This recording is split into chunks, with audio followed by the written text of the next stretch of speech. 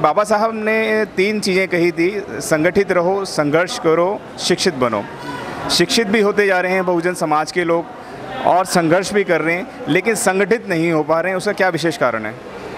देखिए, जिस तरह का समाज में डेटोरेशन है, पतनशीलता है, उसका असर दलितों पर भी पड़ेगा, जाहिर सी बात है। जहाँ जो सत्ता ज़्यादा चालाक, ज़्यादा शातिर होती जा रही है और अपनी जो चालाकियाँ हैं, अपने षड्यंत्र है, उसको थोप रही है लोगों के ऊपर, और दलित भी उस चंगुल में फंस रहा है। वह जहाँ विखंडन का शिकार हो रहा है, वो उपजातियों में बिखर रहा है। लेकिन बाबा साहब की जो वैचारिकी है, वो एक ऐसा अम्ब्रेला है जो सारी उत्पीड़ित दलित जातियों को एक सूत्र में बांध सकता है, और उसमें ये कुव्वत है। जहाँ चुनौतियाँ हैं, वहाँ संभावनाएं भी अपार हैं।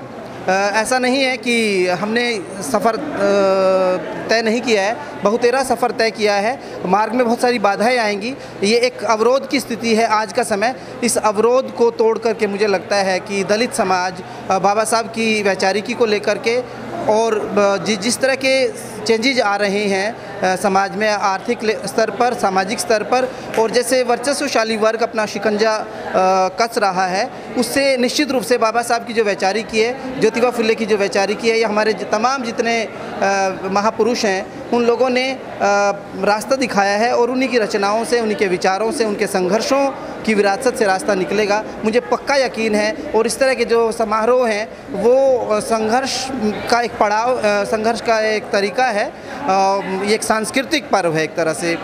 हम अपने विचारकों को, अपने लेखकों को, अपने एक्टिविस्ट्स को सम्मानित करते हैं, उनके उसको समझने का प्रयास करते हैं, और नई पीढ़ी तक उस बातों को पहुंचाते हैं। निश्चित रूप से नई पीढ़ी में भी काफ़ी प्रखर समझ वाले लोग आ रहे हैं, और हमने लंबी यात्रा की है, और ये सही बात है कि यात्रा अभी पूरी नहीं हुई है, यात्रा लगातार चलती रहेगी। और इस तरह से पूरा दलित समाज, जो तमाम सारी उपजातियों में बटा हुआ है, वो एकता के सूत्र में बंधकर अपना जो लक्ष्य है ज़रूर हासिल करेगा, मुझे पूरा विश्वास है। डॉक्टर साहब, एक बड़ी अहम बात है कि बाबा साहब ने कहा था, बुद्धमय भारत की कल्पना करी थी। अगर ये बुद्धमय भारत होगा तो उससे क्या फ़ायदा होगा पूरे देश को?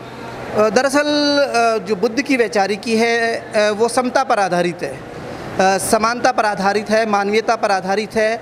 और जिस तरह जो भी समाज का जो वर्चस्वशाली वर्ग है, वो अपने आप को श्रेष्ठ बताता है, उसकी तोड़ है, उसका तार्किक खंडन है इस वैचारिकी के पास। इसलिए जब बाबा साहब ने इस विचार को आत्मसात किया, इस विचार को लेकर के दलितों को उसके इर्द गिर्द संगठित करने का प्रयास किया, क्योंकि उन्होंने देखा कि इतिहास में दलितों के उत्थान के लिए, उनके उत्पीड़न के सवालों को लेकर के पूरी प्रखरता के साथ जो सामने रखी बात, और बौद्ध शासक बने, और बौद्धों ने मानवता के आधार पर पूरे समाज को एकता के सूत्र में बांधकर एक बेहतरीन समाज व्यवस्था कायम की। और उसमें बुद्ध के विचारों का बहुत बड़ा योगदान है, और आज की स्थितियों में भी बुद्ध के विचार ज़्यादा प्रासंगिक हैं। उन पर चलकर हम मानवता के रास्ते पर आगे बढ़ सकते हैं। और उसमें जो उस तरह की चीज़ें आ गई जो कि कहीं ना कहीं ब्राह्मणिज़्म से मेल खाती हैं, या अंधविश्वास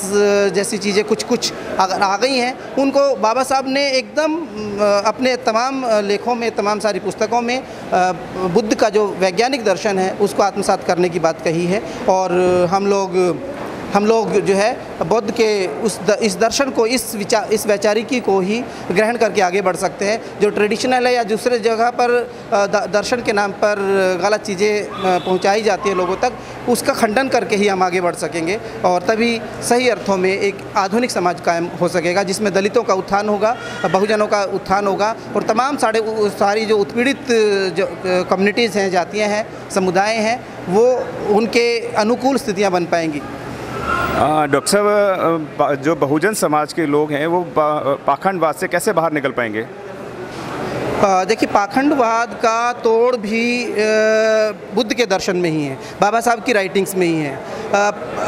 जो वर्चस्वशाली वर्ग है, उससे अछूता रहना तो, पूरी तरह से अछूता रहना तो नामुमकिन है, लेकिन सचेत रहकर, शिक्षित होकर, वैज्ञानिक विचारधारा को अपनाकर, और अपने बच्चों में वो ये अपने आने वाली पीढ़ियों में इन संस्कारों को, इन प्रैक्टिसेस को, इन व्यवहारों को डाल करके ही हम एक बेहतरीन समाज, एक तर्क आधारित समाज, एक आधुनिक समाज बना सकते हैं। और अंधविश्वासों से बाकी समाज ज़्यादा जकड़ा हुआ है। हमारा समाज अभी उसके तो फ़ायदे में है, जो वर्चस्वशाली वर्ग है, जो जिसकी सत्ता है, उसको तो अंधविश्वास फ़ायदा पहुंचाते हैं। लेकिन जब हम मूल्यांकन करते हैं तो अंधविश्वास, तमाम तरह के जो पोंगापंथीपन है, गलत विचार है, गलत प्रैक्टिसेस हैं, वो हमें हमारा धन, हमारी ऊर्जा, हमारी सारी की सारी जो प्रतिभा है, उसको कहीं ना कहीं वो गलत दिशा में ले जाते हैं, डाइवर्ट कर देते हैं।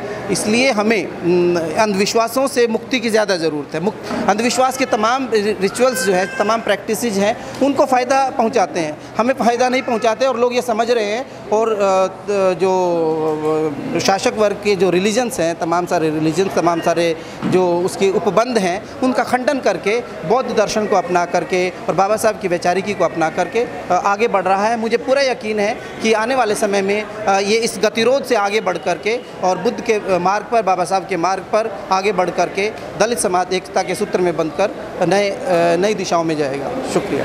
आप थे हमारे डॉक्टर गुलाब, जिन्होंने बताया कि बहुजन समाज के लोगों का उत्थान तभी हो सकता है जब पाखंडवाद को छोड़कर बुद्ध में हो पाएंगे। आपने हमारे चैनल से बात करी, इसके लिए धन्यवाद डॉक्टर। शुक्रिया, बहुत बहुत शुक्रिया। अगर आपने अभी तक हमारा चैनल सब्सक्राइब नहीं किया है तो सब्सक्राइब करें और घंटी का बटन बिल्कुल भी दबाना ना भूलें, ताकि सभी लेटेस्ट खबरें पहुंच सकें आप पे सबसे पहले।